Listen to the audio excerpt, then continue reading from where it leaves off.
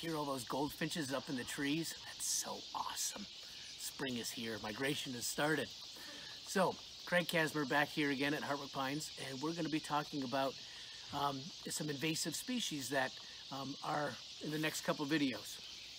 We're going to focus on the hemlock woolly adelgid in this video, and it affects the hemlock trees that we have in Michigan.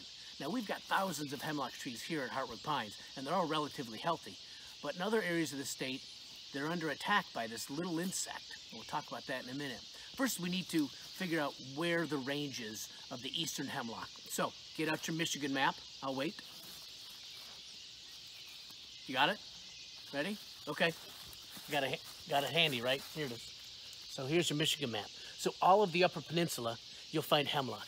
And here in the northern Lower Peninsula, you'll find the hemlock as well. And down along the coastline of Lake Michigan. And so in counties like Adelgid, Ottawa, Oceana, Muskegon, and now recently Mason County, they're seeing an outbreak of this hemlock woolly adelgid. What do they look like? Oh yeah, the adelgid. Well, the adelgid is a tiny little white insect, and they call it woolly adelgid because it's got this white woolly fuzz on it, and it's really, really, really, really tiny.